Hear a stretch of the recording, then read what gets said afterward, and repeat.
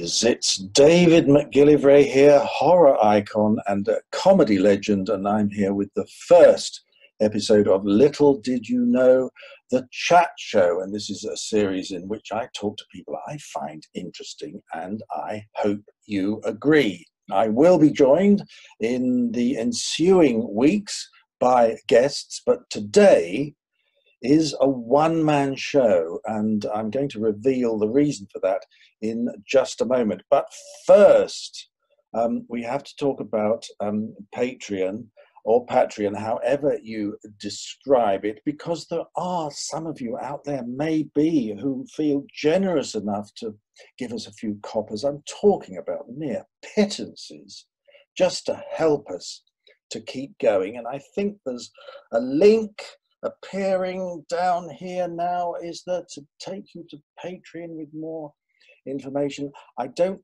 want to use the word tier because it does strike terror into our hearts now, but I have to say nevertheless that there are various tiers of subscription if you go to Patreon, and the more you pay, the more gifts and goodies and surprises you get.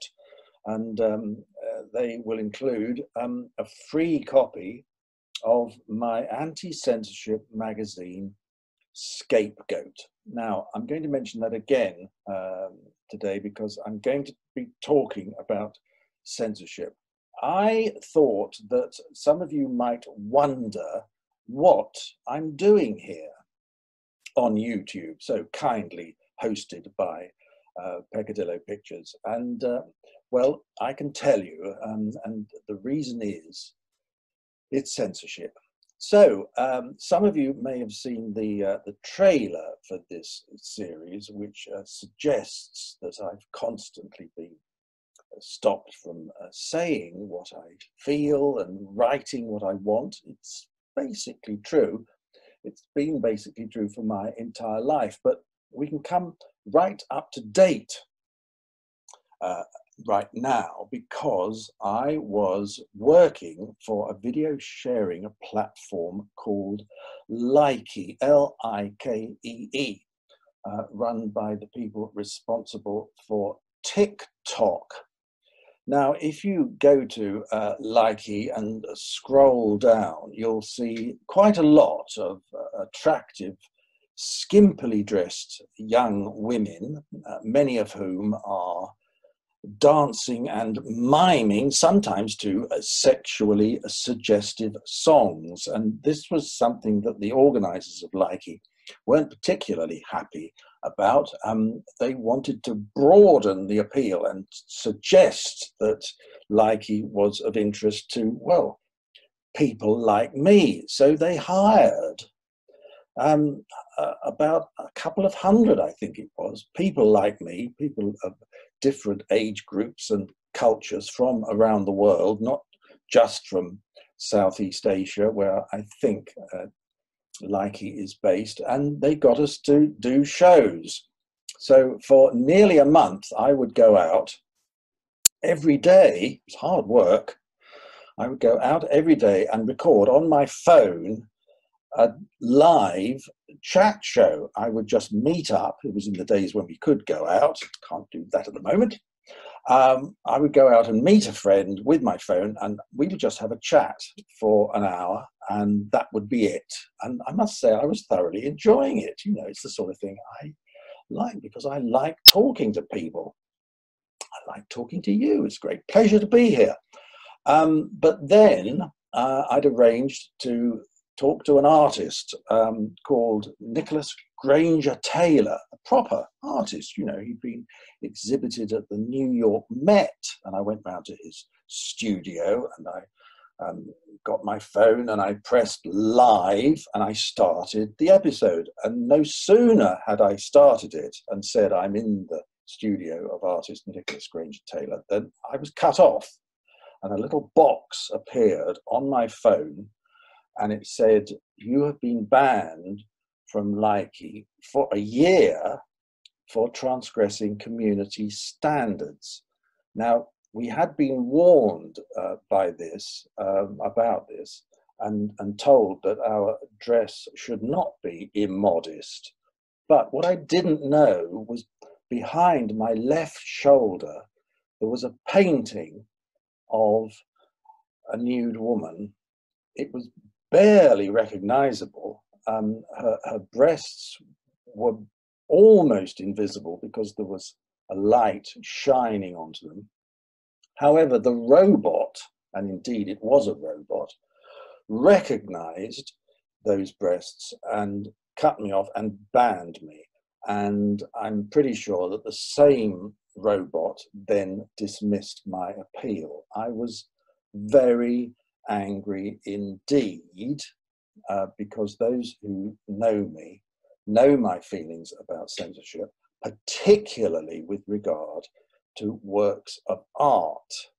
There's a lot of stuff going on these video platforms like LIKEE and indeed TikTok. There was an expose on BBC's Panorama not so long ago in which researchers wanted to subscribe to TikTok and said, you know, I'm 14, and they were granted access immediately, even though you're supposed to be 18 to join these platforms, and there were no checks in place. So, you know, they're dealing with very difficult things, and they choose to censor a painting. So you get my point. I was then contacted by the wonderful Tom Abel at Peccadillo and said, why not move the show here? And that's why I'm here. So that's the story behind my appearance on YouTube. But I wanted to talk more today about why censorship has obsessed me for virtually all my life. It started when I was a boy. I was at school. I know that I was very anti-authority. That's where it started. But as I got older and matured and researched censorship more, I just could not understand it. It seemed to me to be ludicrous. And remember, I was growing up in the 1960s when we had theatre censorship in those days, and the film censorship was the most stringent in the whole of Western Europe. And what made no sense was that something, let's say a film or a book or a play, could be banned in 1 year, and then a few years later it could be allowed. And I didn't understand how that was possible. I remember, I think it was A. Gill who said, if you want to be remembered as an idiot, then try to ban something. And of course it's absolutely true, because we look back at the censorship of the past, which seems to be so prudish. And so as an example of that, you know, the films that were passed, probably cut with X certificates in the 1960s, are now on TV in the middle of the afternoon. So how can this be? How can attitudes change? If something is going to corrupt you, then how can it corrupt you in 1 year, but then not in another year? It's the same piece of work. So what happened when I was at school was that I was producing my own school magazine. And the most popular feature in this magazine was a column in which we quoted the stupid things that teachers had said in class. And the teachers were not at all happy about this. And eventually the assistant headmaster got involved and said, if you're going to continue bringing out this magazine and you mention a teacher, you have to bring me the piece that you're intending to print with the signature of the teacher signing it off and allowing it. Well, I knew that was never going to happen. Teachers were not going to sign these things and say, yes, it's perfectly all right for you to print this, I would have no material. And so halfway through production of what was to be the last issue of this magazine, I abandoned the whole thing. I just gave out the half-finished copies to my friends, and that's where the trouble began, because the assistant headmaster saw the kids reading this forbidden magazine in the playground. Before I knew what was happening, I was whisked into the headmaster's office and expelled. That was it. That was the end of my education. And I was a bit shocked.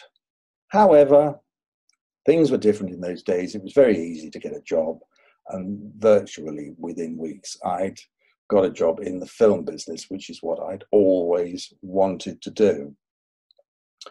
And as you may or may not know, in the 1970s, I got involved with a series of films, a genre then called exploitation, in which we delighted in baiting the censors, the British Board of Film Censors, as it was in those days. I was working with a director called Pete Walker, and we were of a like mind, and we used to enjoy sitting down and coming up with ideas and wondering how much we could get away with. So in a sense, I was still behaving like a little boy, you know, trying to push the envelope constantly.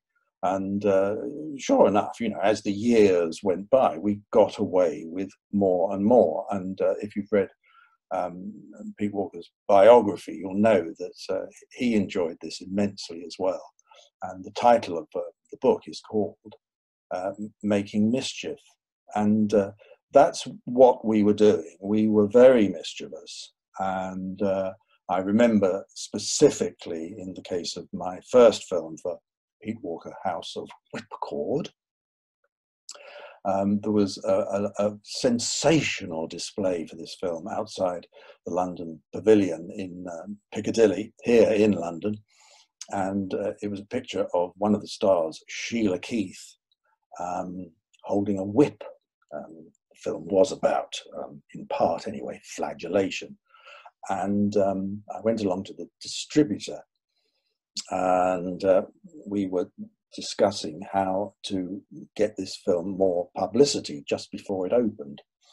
And there was at that time a group of moralists called the Festival of Light. They were very powerful. Mary Whitehouse inevitably was involved, but it included other people like, you know, Cliff Richard and people like that were on days at Trafalgar Square campaigning against filth.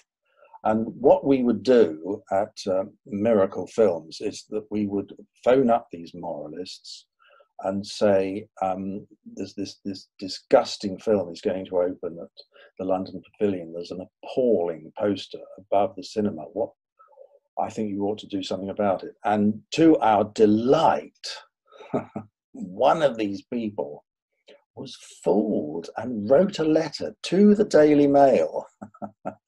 I quote this in my book, and said, these degrading displays of advertising surely should not be allowed.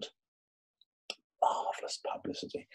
And shortly afterwards, after the film opened, I was driving past the London Pavilion with Pete Walker, and the queue went all the way around the block. Fun times, I have to say.